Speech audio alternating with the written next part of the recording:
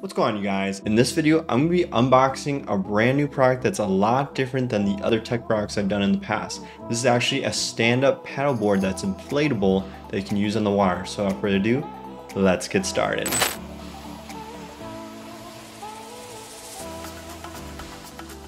Alright, you guys, so I just ordered a paddleboard in the mail from iRocker, and the paddleboard's called Blackfin, and it's the size Model X. So this is what it comes like in the packaging. It has a pumper, it has paddles, it has an ankle bracelet, patch kit, fins, and a bag that it can come in for portability. So this is exactly what it looks like. Right now I just put down the patch kit that comes in that blue canister. And then what we also have is a really nice ankle bracelet, so that way if you ever fall off your paddleboard, you don't have to worry about it floating away. Then we have this nice paddle that it comes with, super easy to just clip in, which is really convenient. And then you can adjust the length depending if you're sitting or standing. This bag, you guys, is super tall. I'm about 6 feet tall, and it comes up to my hip. So it's pretty tall. I would say it's around 35 to 40 inches tall. And this is what it looks like coming out. You just roll it out. Again, this is an inflatable stand-up paddleboard, so it's not one of those thick ones that just comes with it. Also, the reason why I'm washing it is because I ended up buying a used open box version. So pretty much it's just a used stand-up paddleboard from the company.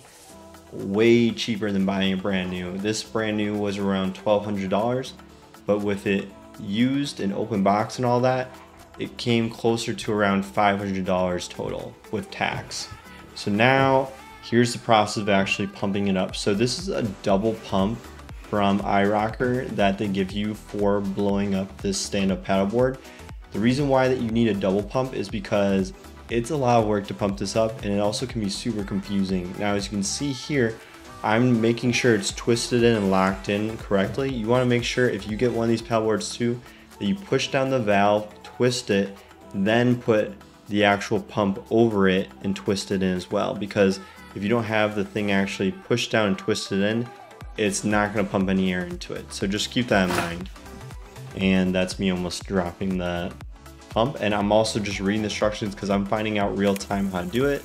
And as you can see, it's a lot of pumping. I would say it was probably around 300 pumps maybe to get this thing all the way up and inflated. It's around 15 psi is what's recommended for this iRocker stand-up paddleboard. I actually didn't even get to 15 psi when I blew it all the way up.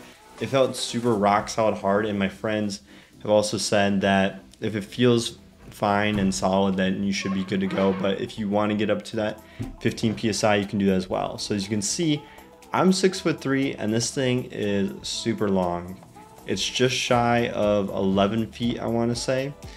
And yeah, it's crazy long. I can't even fit in the entire camera, which is insane. All right, so here are the fins that come with the stand-up paddleboard. All you have to do is slide them in like that, and there's a little clip that you can lock them in. So that's really convenient. This will help you with steering the actual paddleboard when you are in the water. And then this is me sitting on it, pretending to paddle with the paddleboard. So obviously with your paddle, you're going to have it the shortest setting when you're sitting, but then when you're standing, you're going to want to extend the paddleboard to be a lot longer and also keep a nice wide stance. Obviously you're not going to be wearing socks while you're paddleboarding, but that's just something to keep in mind. Here is, I have an actual cup holder for my water. This was an accessory you could add on to the paddleboard. Now, do I recommend ordering this? Honestly, probably not. It seemed a little excessive to get that accessory, but it's just nice to have if you are wanting to have that feature, if you're just wanting to sit around and have your drink in a cup holder. Also, there's the ankle bracelet and all the setup. Here's everything total that kind of comes with it. The patch kit, the fins, the pump, the paddle, the bag. The bag comes on rollers, which is huge because not every company provides you a bag that comes with rollers. And let me tell you, the rollers come in handy because this is not a light package to move around when you're on the go.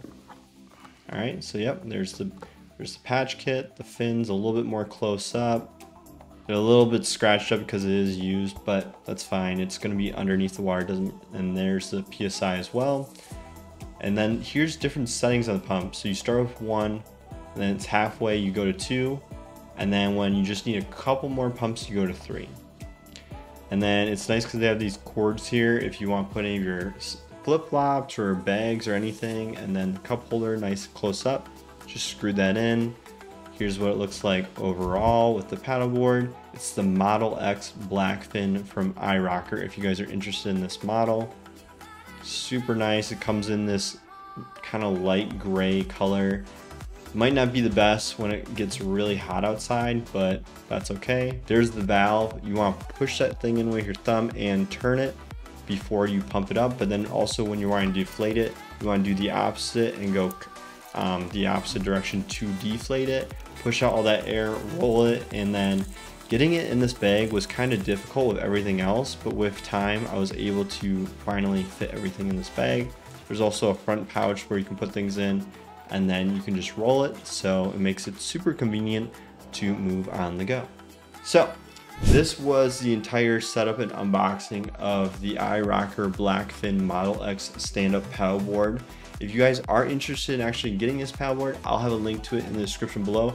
I highly recommend buying the used models.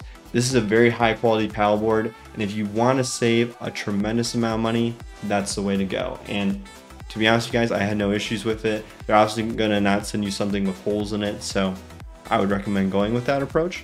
But you can also find other options as well out there if you are interested in other stand-up paddleboard versions. All right, so if you guys did like this video, make sure to give it a thumbs up, and if you could subscribe, I would greatly appreciate your support. But without further ado, I hope you guys have a great rest of your day, and I hope to see you guys in future videos. Thanks.